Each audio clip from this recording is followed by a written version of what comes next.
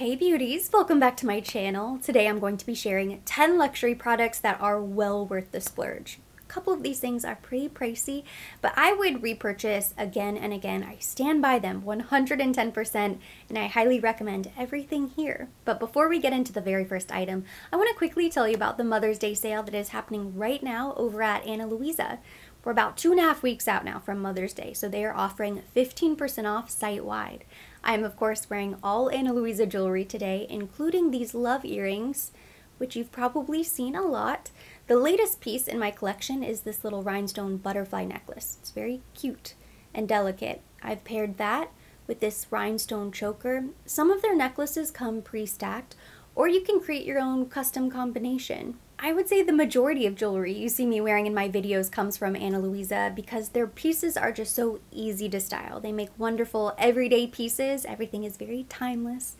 I would describe the brand aesthetic as more minimal. Nothing is too trendy, so you don't have to worry about it going out of style in 6 months or even a year from now, and everything makes a wonderful gift. I know firsthand how beautiful their pieces make as a Mother's Day gift because I have given my mother jewelry from Ana Luisa, a pair of earrings. She loves them, she wears them constantly. Not only have I gifted Ana Luisa jewelry for Mother's Day, I have also gifted it to great friends for their birthdays, for special occasions, anniversaries, a loved one. Maybe you're just looking for a gift for yourself. They have something to fit any budget because their prices start around $39 and they go up from there.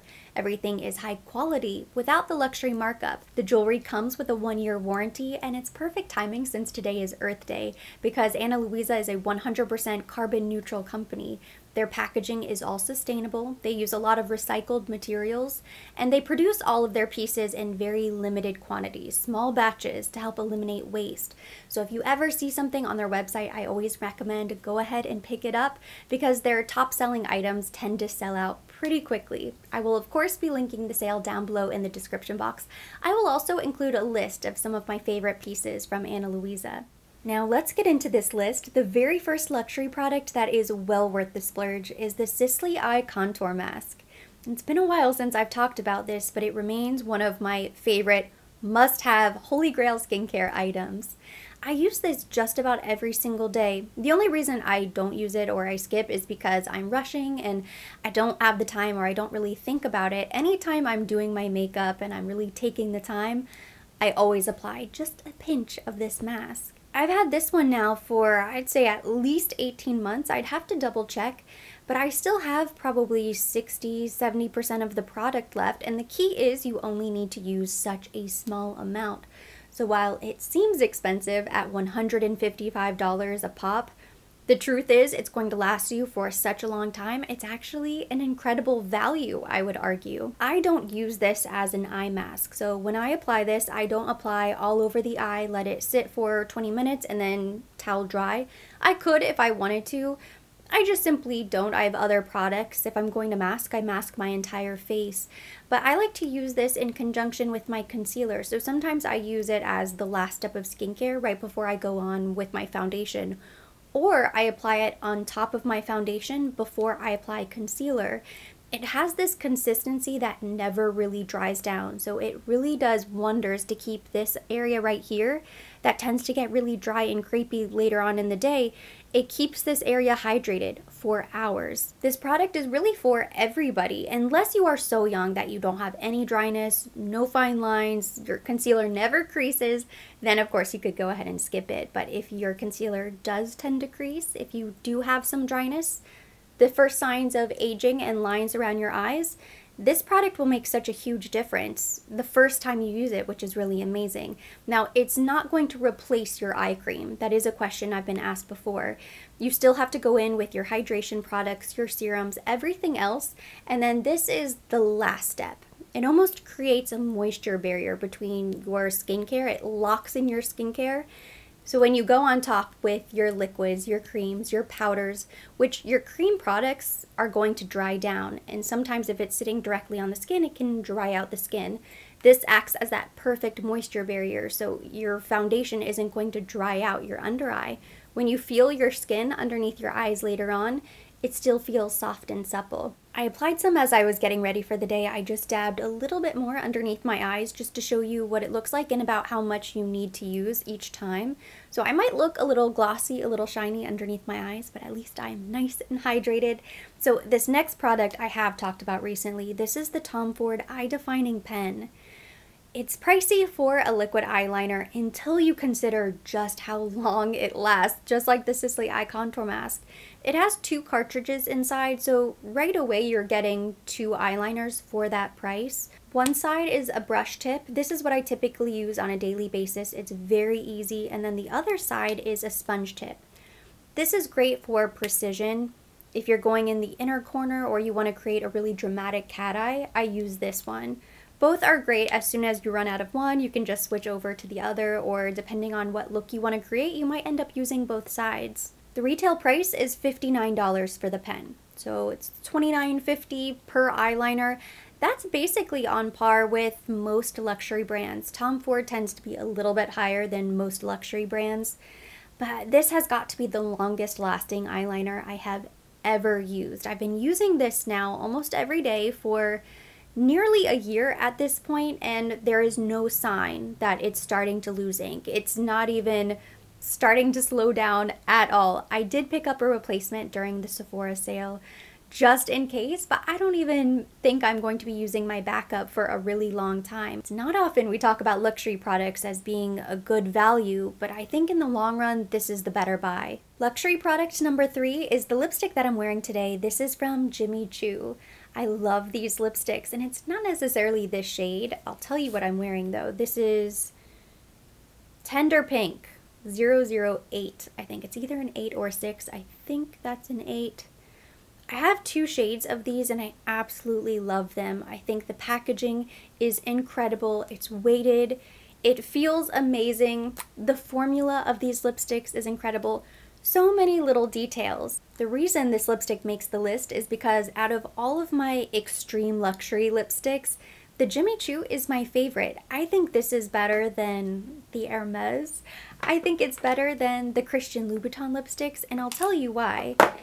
This retails for $64 or $65, so it is very expensive for a lipstick. When it arrives, it comes in this beautiful box. I've tossed the packaging, but it's very pretty. It looks like a perfume, it's so big. And then you have this really pretty slip cover that protects the heel. I'm sure it's not leather, but it kind of feels leathery. The cream color just looks very chic. The gold, it says Jimmy Choo, and it looks like a little stiletto heel. Just beautiful little details. This gold ball on top, absolutely stunning. When you twist it up, even the tube of lipstick itself is etched in this animal print design. And then it does say JC. There's a little Jimmy Choo logo embossed right on the lipstick. So pretty. The formula is very creamy. I would say this formula is very similar to the Tom Ford. It's creamy, it's opaque, the color lasts, it really stains your lips, it feels very comfortable to wear. So the formula is amazing. The details on all of the packaging are incredible. It's not very small, so you couldn't fit this in a tiny clutch, but if you are ever out and about and you pull this lipstick out of your purse to reapply, people are going to ask you, what is that? What are you about to apply on your lips? It's just amazing to look at. And it's not widely available, so it's a bit more rare, which I think adds to why it's so special. When I compare to the Hermes lipstick, which is also very beautiful, this is a bit more understated luxury, more simple packaging, very beautiful, around the same price. These might even be a little bit more expensive. I just think visually, this is so much more special. If you're purchasing a wow lipstick, you really want to splurge on something incredible. Maybe you're marking an occasion like a wedding day lipstick or a special anniversary lipstick, something like that where you want to go big.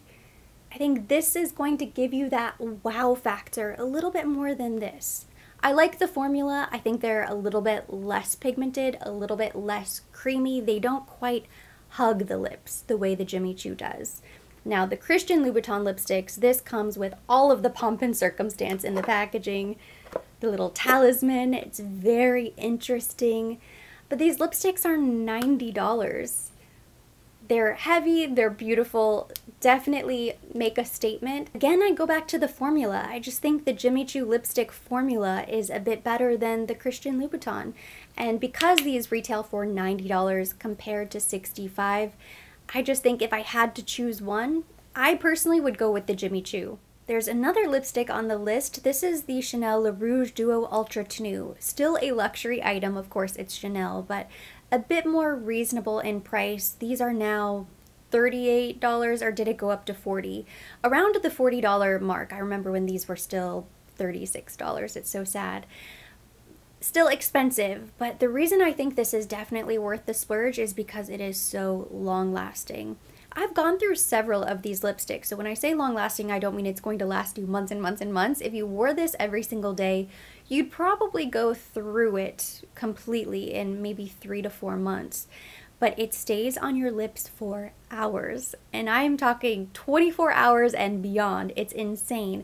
Transfer resistant, so unless you're really rubbing and going crazy on your lips, it's not going to budge once this dries down. So it's perfect for masks, perfect for weddings or any sort of occasion when you're going to be kissing loved ones, kissing your significant other. You're not going to get lipstick all over their face. This one right here is Timeless Beige, and I've been wearing this almost every single day because I'm starting to use it up, and I just really want to go through some of the lipsticks in my collection. I have so many that I wouldn't even need to replace it, so I'm trying to use this up with all my might, but I still have plenty left. I just love the shade range is great now, the longevity, the lasting power. I find them to be pretty comfortable. That's the one complaint I've heard about them, but the trick is you have to top it off with the gloss. So once you go in with the pigment on this side, it dries down, it becomes kind of tacky. If you like a matte lip, you might be tempted to just leave it, but no, don't do that. Top it off with the gloss. It's what keeps it comfortable. And then if you need to reapply the gloss throughout the day, they actually changed them a couple years ago. They extended the gloss, so they added a little bit more gloss than the pigment.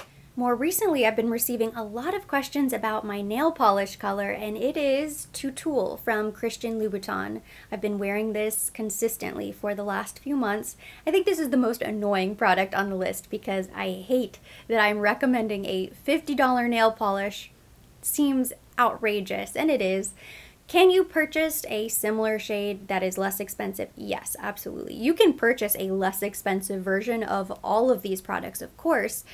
It comes with the luxury territory. It's going to have a higher price point. It looks beautiful. I keep it displayed on my vanity and it just looks very chic, but it is definitely a splurge. Now, the reason why I say it's worth the money or I'm recommending it in today's video is because it really does last. I hate myself for saying it, but it lasts so much longer than other nail polishes. I've tried Dior, Chanel, Gucci. I have several Deborah Lippmann, SC nail polishes, OPI of course. Out of all of the at-home manicure nail polishes, I think this one is the best.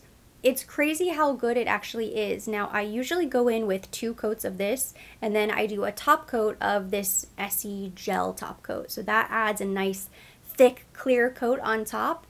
I painted my nails on Sunday, and they are looking pretty darn good. They're not perfect, but they're looking pretty good. In fact, I only really have one little chip right here to speak of. The cuticle looks okay. This cuticle is looking kind of funny, but I'm not a professional. So it's hard to judge my manicure that I painted myself. It never looks that great. I'm going to show you up close. Today is Thursday. I painted them 4 days ago. That's pretty good. I almost never have nail polish last that long, and I'm very hard on my nails. I'm constantly opening packages and removing stickers, things like that. I'm very hard on my hands, which is why I refuse to pay for manicures. I know I would ruin them. I think it looks high quality, it looks classy, it goes with everything, so I love this shade in particular. Again, it's called Tulle, and I'm about halfway through the bottle because I've been using it every week for a couple months. When I finally run out of this, I'll just go ahead and replace it. I won't even think twice about it because it's just become so ingrained in my routine. I don't want to be without it. Product number 6 is the By Terry Face Palette. I recently picked up this Beach Balm palette. It is still available, and I have last year's Sunny Flash. So pretty. You can tell just by looking at them. The packaging is amazing, but I love these, and I'm going to use the V word again. I think they are a great value, which is so rare when it comes to luxury products. But inside, you get 2 blushes, a highlight, and a bronzer. So it is basically 4 products, 3 face products in one. The palette is nice and slim. So even though it is a bit larger, I think this is great for travel. It's a very convenient size. It's not too bulky. And when you look at it, it's stunning. I love the design. It's so colorful. It feels really high quality. It's beautiful enough to display on a vanity, but it's tough enough that you could throw this in a travel bag. The product inside is amazing. It smells like rose. I love the shades. I love the texture. The highlights in these palettes are a bit softer. They're a bit more subtle. So do I love the highlight? No, it's not my favorite. The blushes are great. The bronzer, I guess it depends on your skin tone, but if you look at the picture and you think, yeah, I can probably make that work, go ahead and pick up the palette because you won't be disappointed, even if you don't love the highlight. I think these are so nice. They retail for $55, $56, so yes, it is pricey, but when I compare this to this from Hourglass, I would rather have these, and I know you get 2 additional products in this compact, but it's a lot bulkier, it's more expensive. This retails for $80, and I typically don't love all 6 of the products in this either. The bronzer is good, you get 2 blushes. The setting powders are almost always basically the same on the face. I don't think you really need 2 setting powders, and then you get the strobe powder. The only benefit for the Hourglass is you get 2 setting powders. I would still rather have the By Terry face palette. I think this is the better buy. I have another face palette here. If you're like me and you don't love the highlighters in the By Terry face palette, you should invest in one of these Dior highlighting palettes. This is the Dior Backstage Glow Face Palette. I picked up Rose Gold. I don't think this shade in particular is still available, but they do have other shades, and I don't really think you can go wrong. It's just really beautiful. This Backstage packaging is not my favorite from Dior, with this exception. I think this looks fine. It doesn't come with the mirror, and it retails for $45, which is so reasonable for a luxury product like this. I think the typical Dior highlighters are even more than that, and you only get 1 shade. With this palette, you get 4 different shades, and it's fun to customize. I never really saw the point in a highlighting palette until I picked this up, and now I love it, and I've been using this just about every single day. I typically use the sheer gold pearl. Today I have on the metallic pink gold. So this has been in the top drawer. I use it constantly. It's really beautiful. I get tons of compliments, and it's probably one of the less expensive luxury highlighters I own, which is kind of crazy. 10 out of 10. Product number 8 is another highlighter. Now this is definitely a splurge at $75. It's very expensive. This is from Westman Atelier, and I am still waiting to get my Get Ready With Me video posted. It's my last sponsored Sephora video for Sephora Squad. So as soon as that's approved, I will get it posted because I tested out all of these Westman Atelier products that I purchased during the sale. Not to give too much away, but I basically liked everything, but this I loved. I did not expect to fall in love with it the way I did. It's the Super Loaded Tinted Highlight, and I picked up the shade Peau de Rose, excuse me. I love this packaging. The matte black, it's so chic. It's just beautiful. It feels really heavy, very weighted. I like that it comes with the faux leather protector, and then when you open it up, it's so creamy on the inside. The formula is very unique. It's unlike anything else I have. It's a little balmy, a little glossy, a little creamy, slightly iridescent even. It just looks so pretty on the skin. I'm in love with this highlighter. I want to pick up every single shade. I definitely recommend getting this on sale somewhere, you know, waiting for a promotion, something like the Sephora Spring Savings event, but now that that's passed, maybe wait for some sort of beauty promotion. Almost all of the retailers have them now. Wow. I have highlighter here, But then look at that. It looks pretty bright. You can see that pink highlighter from Dior. And this just takes it up a notch.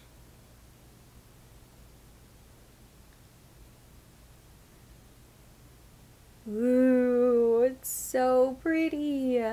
Number 9 on my list of luxury products worth the splurge is also kind of spendy. This is from Chantecaille. It's their Faux Cils Longest Lash.